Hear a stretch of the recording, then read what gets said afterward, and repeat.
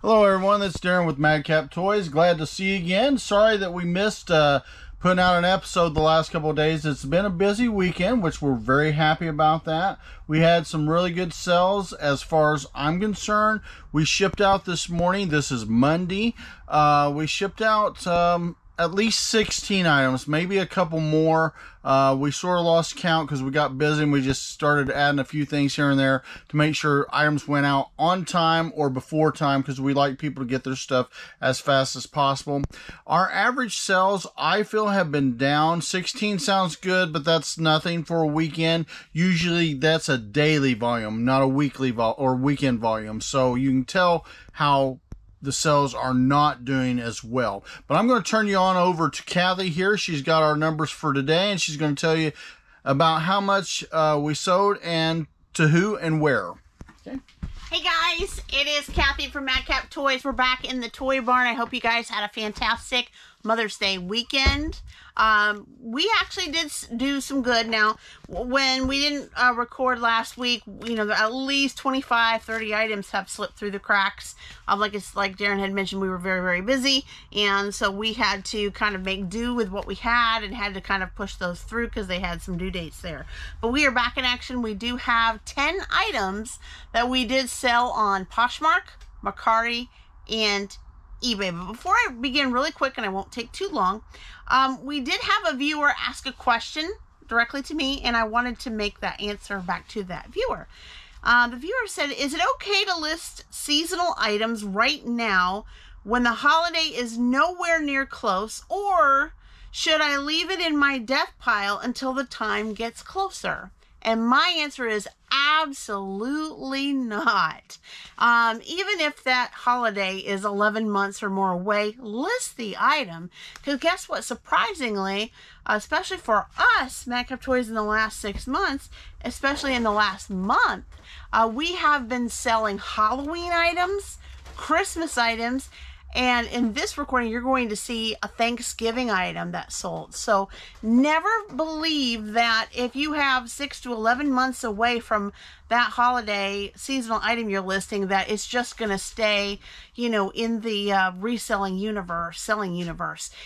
People are buying items even if it's several months out. So again, I've been selling Halloween items. I've sold a couple Christmas items, and in this recording, I sold a Thanksgiving item. So definitely list that stuff. Go list your death pile, guys. And always be sourcing as well, right? Right. ABS. Right. Always be sourcing in the reseller world. You can never have enough. So just keep on keeping on. So in the very beginning, out of our 10 items, we sold one on Poshmark last night. And we got this from one of our pallet boxes, our Dollar General, Amazon, Macy's mix.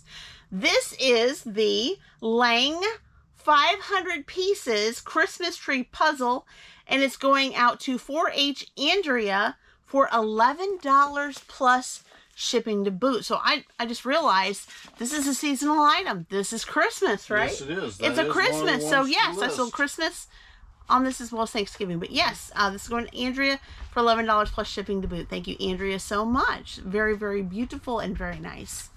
All right, then on to Mercari. We did have several Mercari sales last week. Like I said, time slipped away. A lot of events coming and going, so weren't really able to record. But this one here from Mercari is the Voltron Legendary Lion Attack.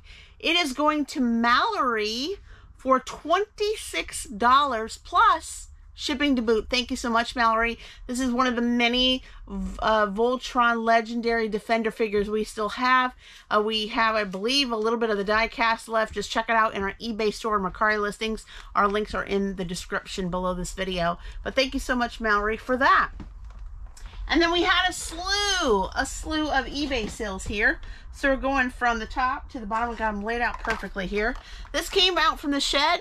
It is the 2011 Star Wars Han Solo 3 3/4 inch.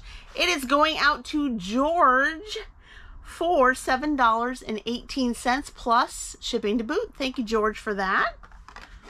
And then in our Hot Wheels section, we have the 2011 Hot Wheels Chevrolet Camaro IROC Z, and it's going out to Richard for $5.38 plus shipping to boot. Thank you, Richard, for that. And going from our wrestling tote, still have a lot of wrestlers Daren has listed, but not only just listed, he has been listing. So be on the lookout. And this is one of the newer ones that he listed, I believe, just about a couple weeks ago, right, Daren? Yes, I did. And then I listed a few the last few days. Yeah, this is one of them because he was right on top in the wrestling tote. This is the 2011 WWE The Big Show. It's a 7-inch figure, and it is going out to KT for $12.98 plus shipping to boot. So thank you, Katie, for that. And then I had to kind of climb for this one. Daren had it on Star Wars Shelf 1. Even we designated Star Wars Shelf 3. Sometimes, you know, when you get newer things in, we kind of switch things around a little bit. But this is the 1997 Star Wars The Power of the Force Cantina Showdown. And this is going out to 97 Speedster for $17.98 plus shipping to boot. So this is a real nice one. I did mention that the guns that should have been in the hands of the two figures, you know how it is if it's a nearly 30-year-old toy. The bands, if you could even see, the bands are kind of broken through time, weathering, so the guns kind of got loose in the box, but I did show that in the listing description. So that's going out to 97 Speedster. And then we sold a coin this last recording here. It is the 19060 Silver Barber quarter, average circulated. It's going out to Paul for $16.98 plus shipping to boot. Thank you, Paul, for that. Very, very nice. And again, I always try to make sure that you are getting the coin that you bid on. So if you have, you know, other 1906Os, we try to make sure that you get the one that you've seen in the photo. All right, and then not only did we sell toys, figures, coins, we also sold a comic. So into our G.I. Joe comic stash that we have. It's the 1991 Marvel Comics G.I. Joe number 111. It's going out to Daniel for $9.88 plus shipping to boot. So thank you, Daniel. Really, really, really nice comic there. And I believe it's, you know, what, over 30 years old. Almost 40 years old already. All right, and this is the one that I was talking about, guys. I just barely listed this, I think, a couple days ago. This is the Recycle Paper Greetings Thanksgiving card set. It's got 8 cards, 8 envelopes, and it's going out to William for $4 plus shipping to boot. So very good. I'd say usually this runs about retail around $5.99. We didn't pay that, of course. We got this from a pallet, a big, large, high count Halloween / seasonal fall Thanksgiving / pallet, and it was in here in mint, not torn at all, sealed in plastic, and yeah, very, very nice. And so it's going out to William there. So thank you so much. And lastly, we're still, as we've been mentioning a lot of times, cleaning out the Hoarding King, getting him ready to move. But this somehow got sold on our site. This is the Hoarding Kings. It's the Capital Plastic Proof Dime Coin Holder.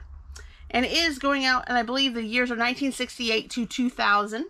And it's going out to Zachary for $40 plus shipping to boot. So Daren and Jordan went to a local coin wholesale company, and coins. And the guy has bunches of these holders and things laying around.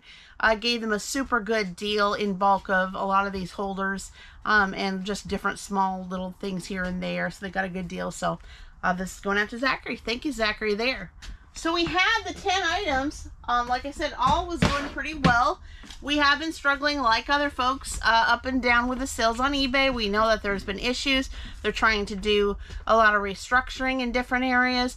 So we just keep holding on. We keep listing. We keep growing our items. We keep sourcing. We don't stop. We're putting on our seasonal. We don't stop. And we continue. I think we're going to begin to maybe doing a little sourcing this weekend, depending on weather or any other things that we have to do. So we are working on that as we go. So also Daren, I think, is looking into and planning on trying to restructure the barn a little bit. We have made some good, successful holes in our inventory. So that's all thanks to them. And all thanks to you. So the Hoarding King has also been moving out. He's got, like I said, almost about 45 more items, and then he will be officially out. So we're trying to do some restructuring so we can make it efficient, and we may even have to do some SKU changes. There are just a few. Definitely. So that way we can find your items, you buyers out there, faster, quicker, easier, and get those items on their way to you. I don't have anything else to say. Do you have anything else, Darren? Not today. Not today. He's a quiet. He's a quiet guy today, guys. Thinking. He's thinking. He's thinking. So I'm gonna wrap it up. If you like the video, go ahead and like it. Make those comments, guys. We enjoy your feedback. We live on that. So do that for us. Also, look to the right there in the lower right hand corner. There's a subscribe button. If you haven't done it already, you got to subscribe to the Madcap Toys family. We want you to be a part of our family, and hit that bell for all notifications. Each and every time we upload content, you'll be the first to know. Until next time, guys. Bye-bye, everyone. Appreciate you.